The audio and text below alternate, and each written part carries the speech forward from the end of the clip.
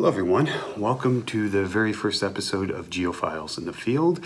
Today is going to be the Presque peridotite, and you look behind me and you see, well, this isn't the field.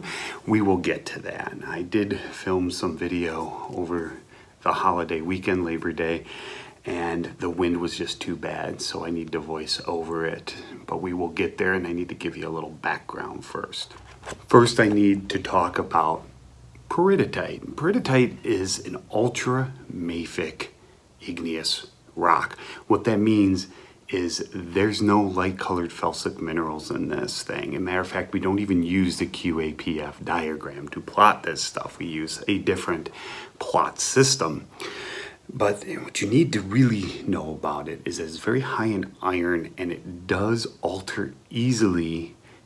The olivines will alter, and this particular location of the peridotite is serpentized a little bit, but it is the most unaltered out of all the locations in the Upper Peninsula of the peridotite.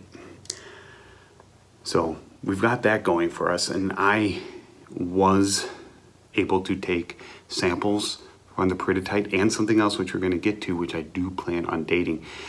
There are lots of publications on this peridotite, either directly or involving it to some degree. But for all the work that's been done, these are the most recent. Their stuff goes back a lot further than this, to the 70s. No one's ever dated it, and it probably won't get a solid good date, but how will we know if we don't try? But there's something else I want to date, and as well associated with that, which I'll get into when I get into the field video here. Now, there are some field relations of questionable which came first. The law of superposition and Steno's other laws are a little hard to decipher here. We do have some good exposures, and you're going to see that, but they're low exposures for the most part. The contact is decently exposed between the peridotite and the Jacobsville group of sandstones, but it's hard to tell which came first, the peridotite or the Jacobsville, and I'm going to address that in the video when you see the field stuff. And people have wildly varying interpretations of the age of this thing. Like I said, it's never been dated. So any age that we have is complete guesswork. Some people think the Jacobsville was deposited on top of the peridotite. And in the field, I have walked this many times. I have never seen a peridotite classed within the conglomerate of the Jacobsville. I've personally never seen it. I've seen some dark rocks that can be mistaken for peridotite, but there's never been any chemical analysis done on the pebbles either. So some people think the peridotite is as old as late Archean. We're talking 2,900 million years ago, but it could be a lot younger. And when I say younger, I mean Neo-Proterozoic, like maybe as young as 600 million years ago. But it's probably not. It's not likely Archean at all, and it's not likely that young either. As a guess, I would have to say it's probably Pinocchian, because Little Presque, which that's that island we walk to on occasion to the northwest, has some Pinocchian ultramafic rocks in it. And those have been successfully dated. So it could be Pinocchian, but personally, I think it's related to Mid-Continental Rift. I think it's very late, probably around 900 million years ago. And when we get into the field video, I'll explain why I think it is that way. But, you know, we can only know for sure if we date it. Now, the Jacobsville is that sandstone rock, and it does have intrusions in it of carbonanite, an igneous carbonate rock. And it's been assumed that the carbonanite is just altered peridotite. I don't think it is. You look at the contact where the sills of this carbonanite exist, and you see highly deformed alteration. I think it's later hydrothermal activity. And I'll get into that as well. So anyway, let's get started with the field video. This here is one of my favorite outcrops. Let's start with the location first. And you can see that the contact is exposed, but here my hand's on the Jacobsville, and you look at it and you can see it's very altered. There's a lot of little faults in here going different ways: normal, reverse, oblique, strike, slip, all that stuff. They're not very big, but you can see the high deformation. You can see the white in it, which is calcite, which is probably from alteration. The black stuff I'm standing on, that's the peridotite. And here, right here, is where the contact is exposed at this location. And the question here is, which is older, the Jacobsville or the peridotite? And most people assume the peridotite is, but you look at this here and you see these cross light veins in the peridotite. That's later hydrothermal activity, that's carbonanite. But you come down and you see that the peridotite isn't well indurated. It weathers really easily, as most ultramafic rocks, so the sandstone tends to stand up to erosion better. But the way the Jacobsville looks in relationship to the peridotite, it looks like the peridotite came up and intruded into the base of the Jacobsville here. And here you see this green here, that's carbonanite. This is, I'm gonna date this as well, what I have my hands on right here. I've taken samples of this, and that seems to be secondary hydrothermal activity. The field relationships, the contacts between the green carbonanite, or it's a green rock, and the peridotite is sharp. They're two separate events, and you can tell that just by the relationship and the deformation within the Jacobsville. The Jacobsville is deformed around this carbonanite, which is likely due to the injections of hydrothermal hot fluids from below after the peridotite was injected, I believe, into the base of the Jacobsville. Because you look at the Jacobsville here and it looks a lot more like the Orienta formation with the Jackson Creek intertonguing. So that's what we see at Little Presque as well, except there's no intrusions like this associated there. But you come down, so you have your carbonanite here, which occurred after the peridotite and after the Jacobsville is deposited, because it intrudes the Jacobsville, clearly intrudes it. And you see laminations, which are mostly calcite, and calcite on the rock face, and these other little calcite veins, which were probably injected along with the carbonanite into the Jacobsville. There's a lot of contact metamorphism at this outcrop. And you come down, and here you see it goes into Lake Superior. That's Lake Superior behind me. So it has to be a second igneous event after this black peridotite was injected, I believe, into the base of the Jacobsville. And if I can successfully at least date the carbonanite, I can get a age for the Jacobsville at this spot. And this is, if I can successfully do this, this will be the only known intrusion within the Jacobsville. Now, this carbonanite is probably of magmatic origin with a lot of hydrothermal fluids within it. And you can see the Jacobsville here just follows wonky faults and other stuff as well. So that's the location of my favorite outcrop, and I hope you can see how jumbled the field relationships are. And nowhere in that video do you see black cobbles or pebbles within the Jacobsville. It's very clean except for that green carbonanite intrudes it. So like I said, I've never seen them. I mean, the Jackson Creek formation of the Jacobsville intertongues with that basal Orienta. I redefined that back 4 years ago now, and this was one of the outcrops I looked at. And I looked at the conglomerate, and it's mostly silicas, siliceous carbonate rocks like dolostones, a lot of silica in them. There's some little bits of granites in there as well, and some little green looking, probably greenstone type rocks, we'll just use that generic term, I didn't see anything that even looked black or looked like a basalt. But I also didn't see anything typically associated with the Big Continental Rift either, like I didn't see the red basalts or any of those rhyolites. So is the Jacobsville older than a peridotite or younger? If I had to bet right now, before I do dating, I'm going to bet it's maybe close to the same age or slightly younger.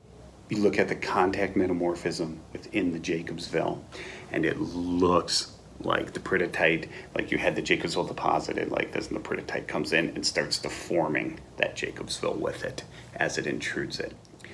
That's what it looks like to me.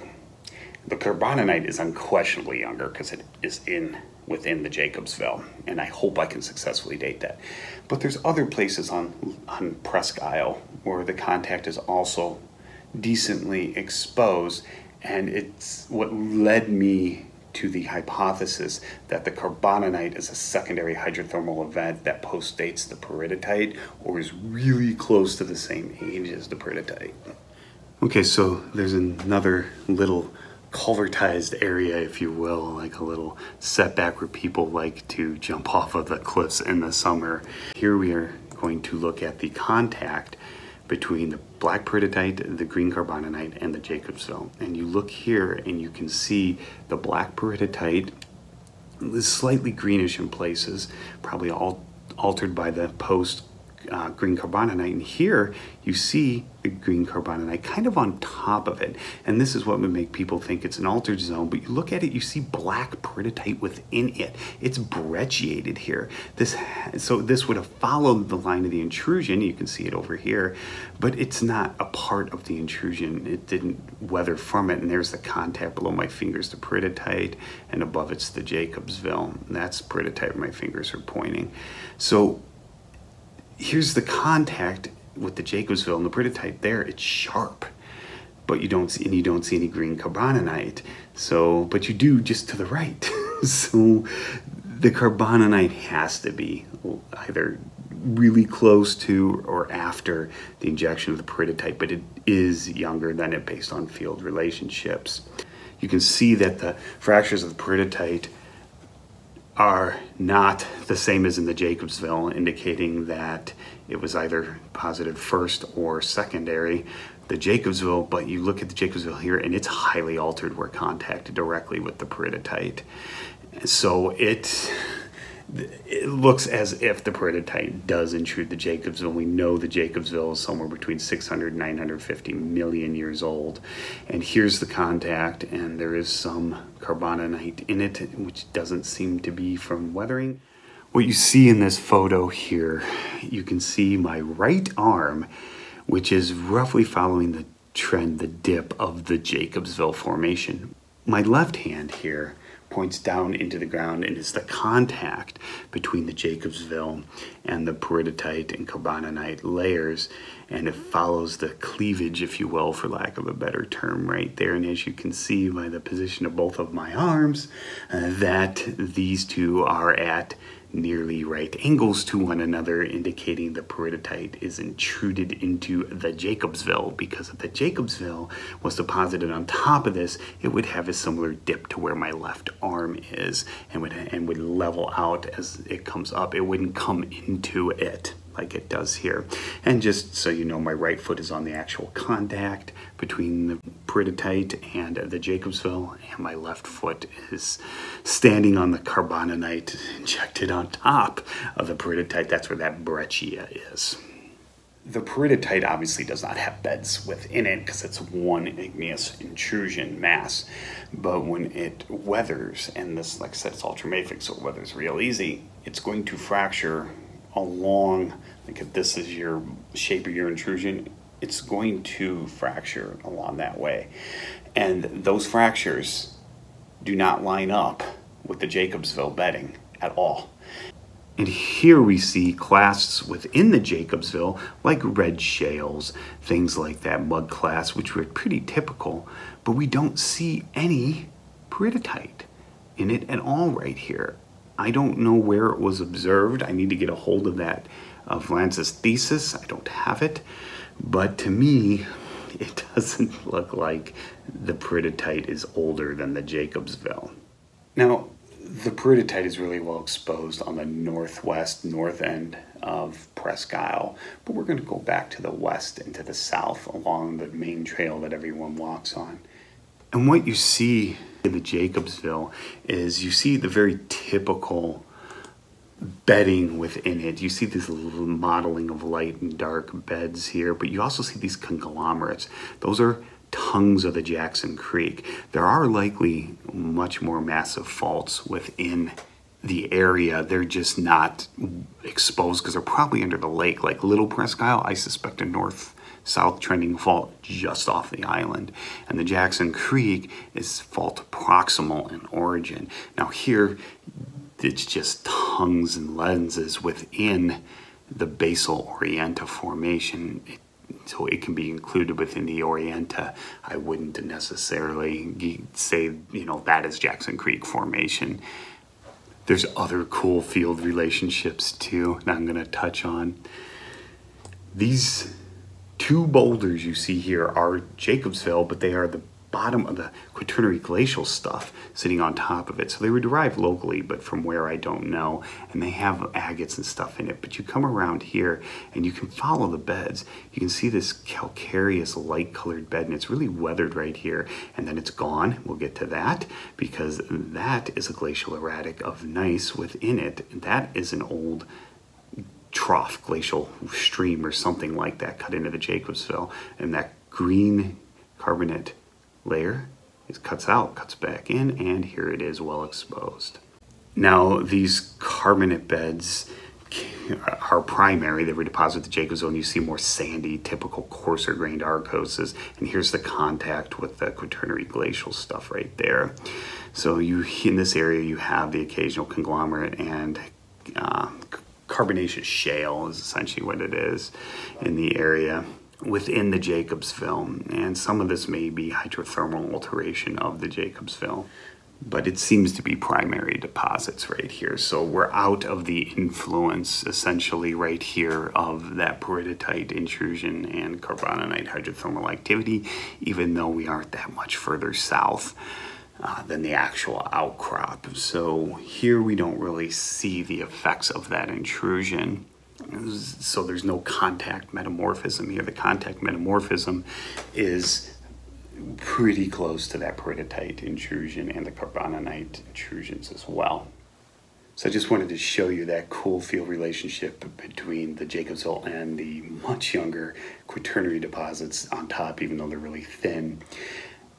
But here we are outside of the influence of the hydrothermal event that created the contact metamorphism of the Jacobsville, where it's in contact with the peridotite. The contact metamorphism doesn't seem to go very far away from the peridotite or the carbononite. It seems to be localized in that area, maybe extending 20, 30 meters at the most. So 65 to 100 feet, something like that. I haven't actually walked it out. I need a boat to do that because it's exposed on the lake, and erosion has gotten rid of the shore there. In this area, just a little bit south of where we were, there's no evidence of metamorphism in the Jacobsville at all. It could be buried, and it probably is. So the effects of this peridotite intrusion fade very quickly away from where it is an outcrop. So the contact metamorphic relationship between the peridotite, the carbononite, and the Jacobsville doesn't really answer the question of which is older. We could have gotten the peridotite, could have been a surface deposit, but it doesn't look that way. It looks very mounded, so like it pushed through something, and then what's on top could have been eroded. So we get that, and then the Jacobsville could have been deposited on top of that, and then the later carbononite hydrothermal activity and lavas came in, and contact metamorphism occurred, near the contact with the peridotite. that could have happened. Or as the Jacobsville was being deposited as the sand, that peridotite intrusion came in, pushed the beds, which is what we see at the contact to form the beds, caused minor faulting, whatnot within it, and then either right as that intrusion had cooled, or around the time that intrusion had cooled, or after, that carbonanite was injected following the weak zone, which would have been the contact with the peridotite, and up into the Jacobsville, but not going very far. It's kind of like a last gasp of the intrusion, if you will. That's one of the reasons why I think the carbonanite might be actually not much younger than the peridotite instead of significantly younger. But like I said, unless we can successfully date the peridotite and the carbonanite, those questions will remain unknowns. So there are still mysteries in geology to be figured out. We don't know everything. We don't even think we know everything. And this is one of those spots where there's question marks all over the place, and you have just piles of questions on top of little scraps of answers. And like I said, there's been a lot of work done. I don't want to negate the amount of work that has been done. There's been a lot of chemical analyses and stuff like that in papers, you know, and theses and dissertations and things as such, and that it is good work, but we need to get this stuff dated, and hopefully I can do that. But anyway, that's it. If you have any questions or comments, please leave them below. I hope you enjoyed this first episode, and I hope you learned something.